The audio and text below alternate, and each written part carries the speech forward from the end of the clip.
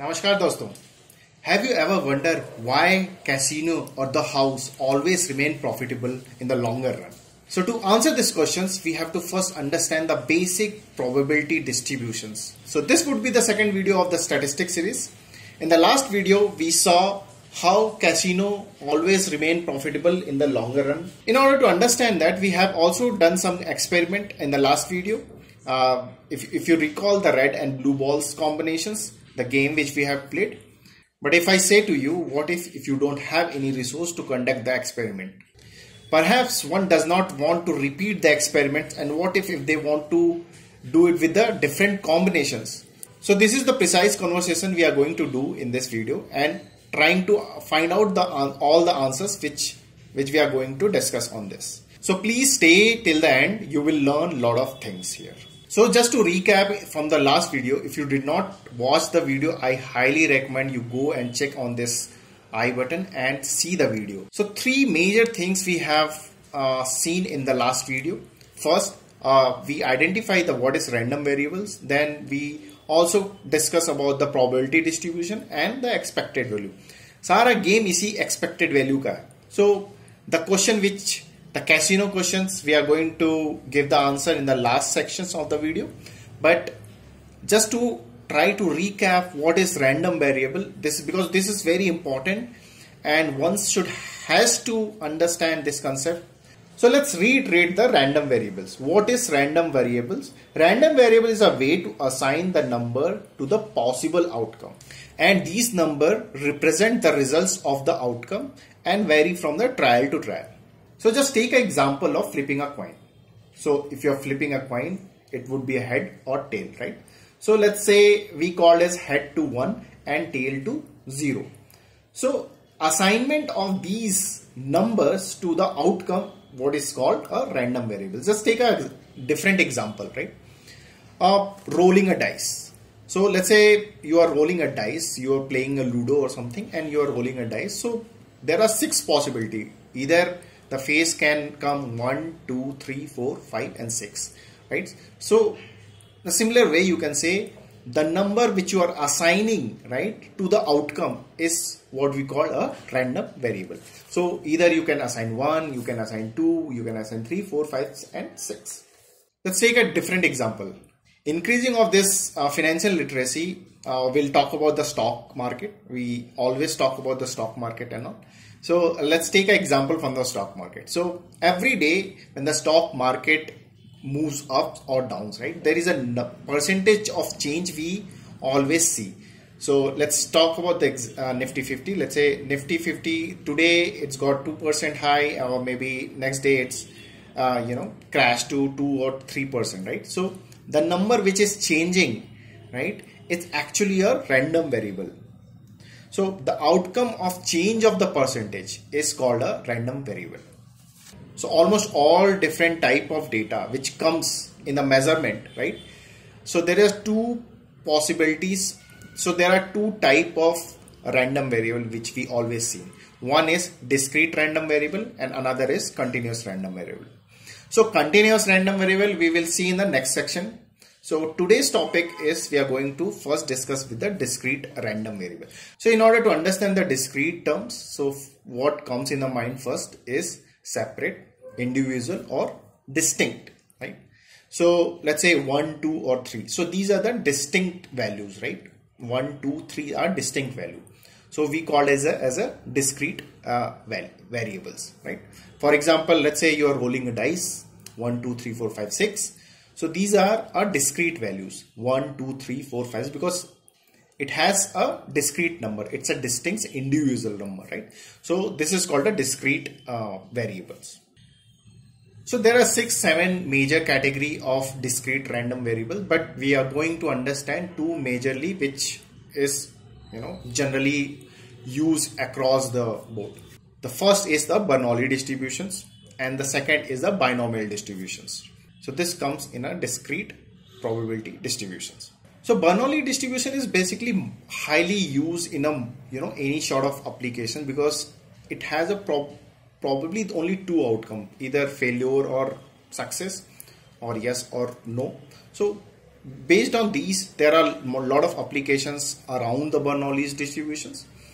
But binomial distribution is basically an extension of the Bernoulli's distribution. So our precise conversation we are going to do with the binomial distributions, and we will come up with the formulas and will derive based on the prior experiment which we have done, right? So in the last experiment, using the same experiment which we have done with the red and blue balls. So as you can see here, so let's say you don't have a resource to conduct the experiment, but still you want to understand what could be the possibilities of your outcomes, right? So in the same example we have done with the 100 peoples, right? So we have conducted the 100 people and we came up with the idea, okay, so what could be the right combinations to, you know, understand the expected values. So this chart is very useful. We are going to understand and will refer the same charts again and again in order to, you know, complete our hypothesis. So you have one bag which has 3 red balls and 2 blue balls, right? Don't get confused with the color. So if I say x equal to 3, so x is a random variables where x equal to 3, what could be the possible combination we can see? So how many possible combination we have seen for the x equal to 3, where x is a number of red balls, right? So we had a 4 possible combination where we can see the red ball. So you can say, so for x equal to 3, we can say probability of B I am referring for the blue, red I am referring for the red color, R I am referring for the red color. So this is the first combination. Another combination could be P equal to P R B R R and P R R B R and P of R R R and D. So these are the only combinations, which means first he has choose first blue balls and remains 3 consecutively red balls, and similarly for the red balls, blue balls, red and red, blue, red and blue. So what could be the probability if, let's say, you have a 5 total number is 5, right? So what is the result for this? P equal to B R R R, right? So if we say just recall the addition rule of chain, so we can say here is probability for P equal to B is 2 by 5, probability of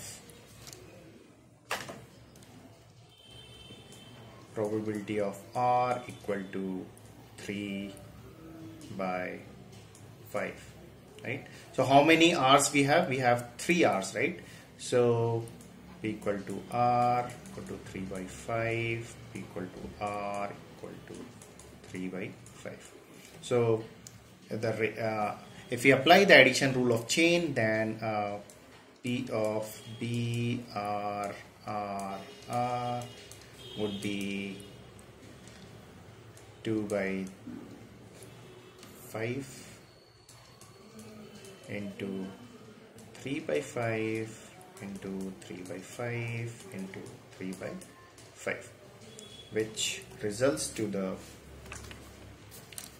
which is equal to the 0.4 into 0.6 into 0.6 into 0.6 equal to 0.0864, right?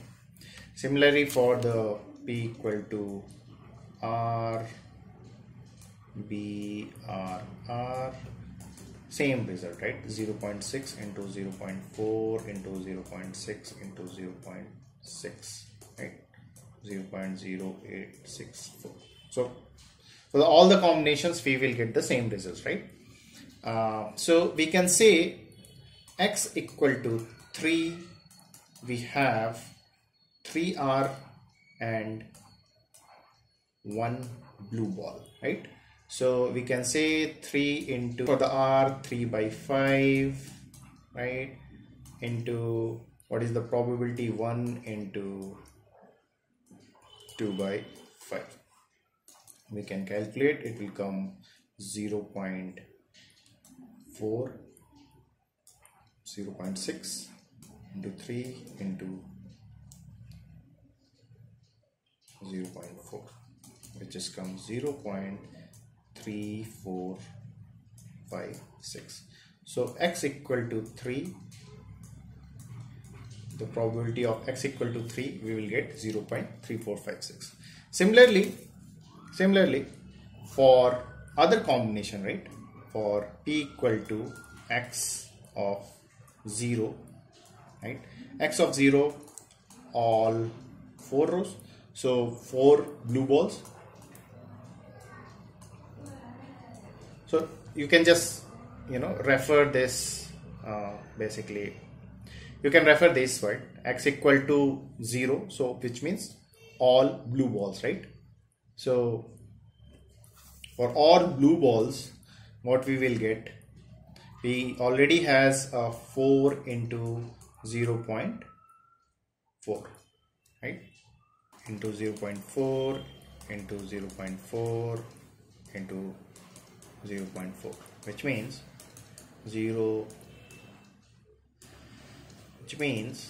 0.4 power 4 equal to, we can say 0.0256. Similarly for the p of x equal to 1, we can say, how many combinations, 4 possible combination we have. So x equal to 1, how many combination we have? We had 4 combinations where 1 red balls and 3 blue balls with the different positions, right? So similarly 1 red ball and 3 blue balls, right? So combination can be 0.6 into 0.4 into 0.4 into 0.4. So x equal to 1, we will get what? 0.0384. Similarly for x equal to 2, what we get? How many combinations? 6 combinations. You can refer the one, and then in the 6 combination we have 6 blue ball, 0.4, 2 blue balls and 0.6, 2 red balls. So it will come, so 2 balls and 2 red balls, so square, and then how many combinations? 6 combinations, so we have 0.3456. Let's put this into the table. So as we can see in this table, for the 0 we have a 0.0256, 1 and 2 for 3 and so on, right? So these are the probability which we have just now calculated. If we just draw this, so if we just draw this into the graph, we will get x equal to 0, 0 to 5, 1, 3, 5, 6, 3, 4, 5, 6. So this is the probability which we have just now calculated from the table, right? So if you compare the older graph, the older histogram graph which we have seen in the last video, and the new graph which we are just now seen and calculated each and every for x equal to 0, 1, 2, 3, 4, 5, 4, right? So what is the difference? If you see, it's almost same, right? It's almost same distributions. Now pause the video and answer this question in a comment box. Why there is a slight difference? So you have to answer this into the comment box, right? And then I will definitely give the answers in the last sections. So just take a pause, and I would say these kind of videos take a lot of times and efforts to create. So I firmly believe in the free educations, and I also learn a lot of things from the YouTubes. So if you like this video, these kind of videos, please do like, share and subscribe to this channel. It will give me a boost to, you know, create more contents on the educational side. So please like this video. Now go back to the video again. So now we have calculated this experiment without, you know, conducting any experiment out of it, right? So if I generalize the getting of red balls in a one trial as a P, so what will be the value of X equal to 0, 1, 2, 3 and 4? Let's see.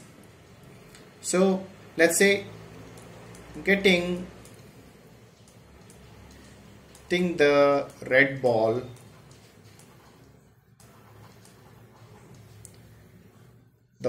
in a one trial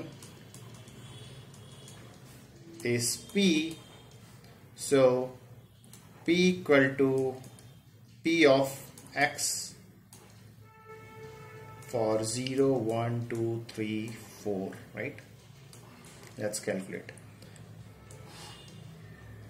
So for the 0, if we say for P equal to 0, which means we are saying all the blue balls. So what is the probability for all the blue balls?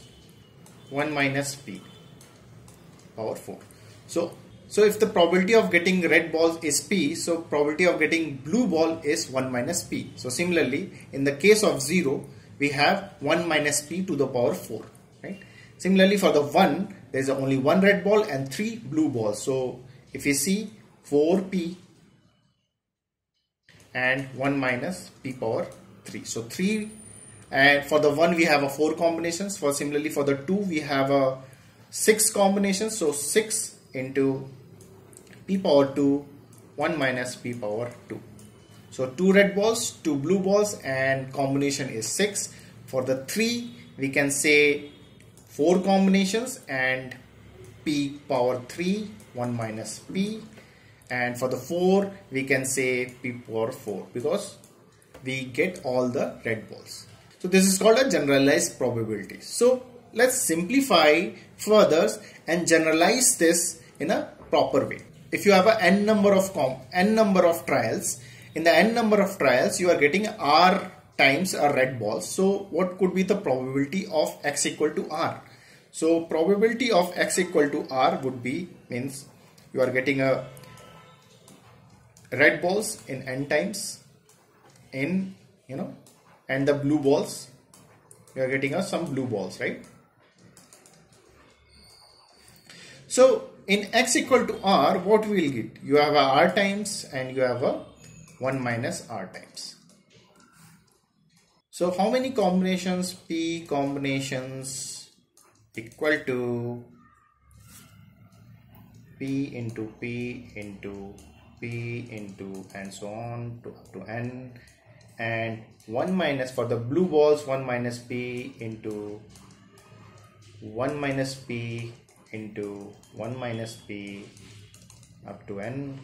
So what we can say, it's R time and this is 1 minus R times, right? Sorry, n minus R times. And then we can say P power R into 1 minus P power n minus R, right?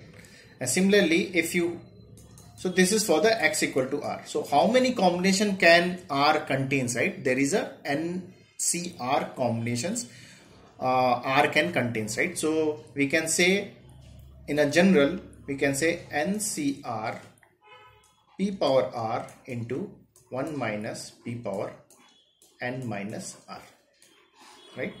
So in the combination of NCR, we can get the probability. We can calculate the probability in this term. So what is this formula? So this formula is called, so this formula we call a binomial distributions, binomial formula, right? Where P of X equal to R means NCR P power R 1 minus P power n minus R, right? So this is a general formula for the binomial equations, where n is number of trial, p is probability of success, and r is number of success after n trial, right? Now we come to conclusion, like we derive the formula for the binomial distributions, but there are some limitations with this binomial distributions. In order to apply this binomial distributions, we have to understand some 4 principles, right? And in these 4 principles, if you are applying within this boundary, then only you can apply the binomial distributions. So what are those 4 principles? So these are the 4 principles. So number of trials should be fixed, 2 possible outcomes, and constants probability and independence. So let's understand this. Number of trials should be fixed. So 2 possible outcomes, either red or blue. Like if you're drawing, so just take an example of the experiment which we have done, right? The game which we have played with the red and blue balls. So you taken balls from the bag, and it could be a red or blue, right? So there is only two possibilities, either could be a red or could be a blue.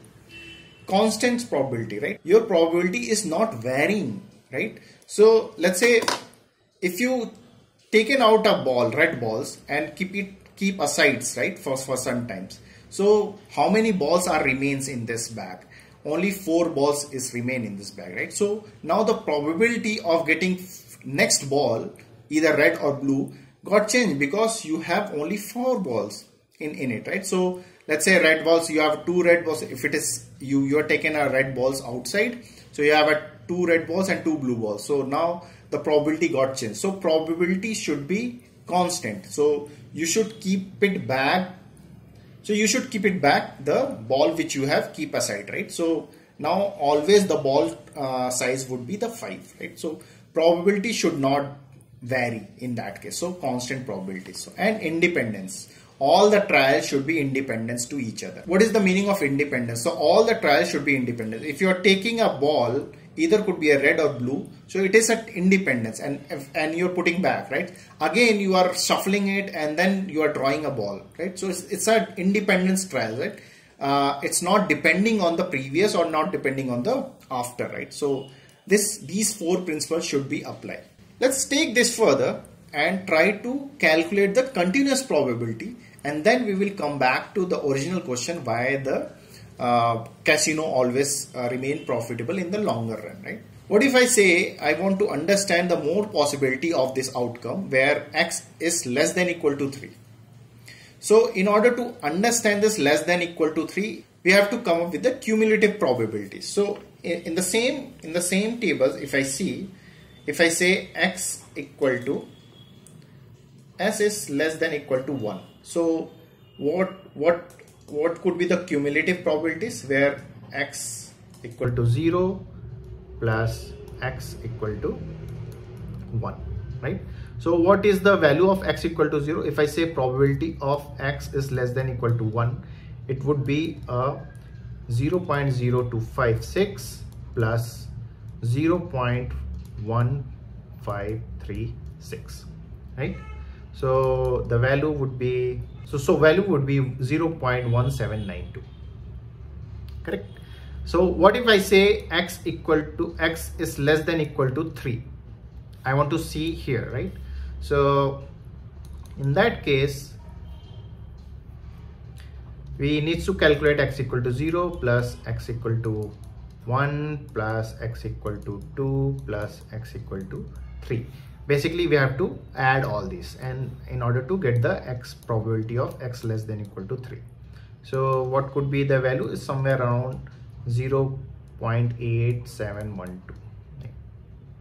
Rough figure, right? And probability of x is less than equal to 4 would be always 1, right? Because the probability range would be 0 to 1, right? So the cumulative probability for the x is less than equal to 4 would be 1. So now you can easily see here only 87% chance when the x equal to 4 will be not coming. So you can see, you can refer this experiment. 87% of time you will lose the game. I mean, player will lose the game. Only 13% of the time he will win the match.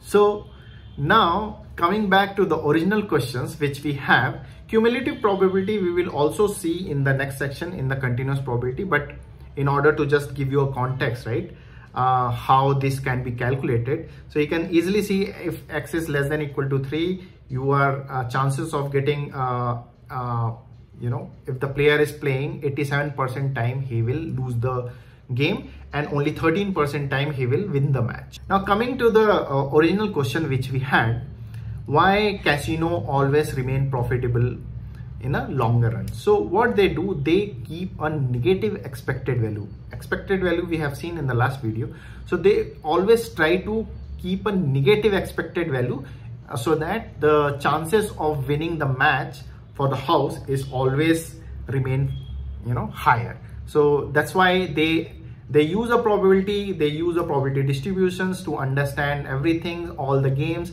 They design in such a way so that they can always profitable in the longer run. So that's it from this video, and we will see in the next video continuous distribution probabilities. And also please do check out my previous video. It will always help you in order to understand the concepts. So till then, bye bye.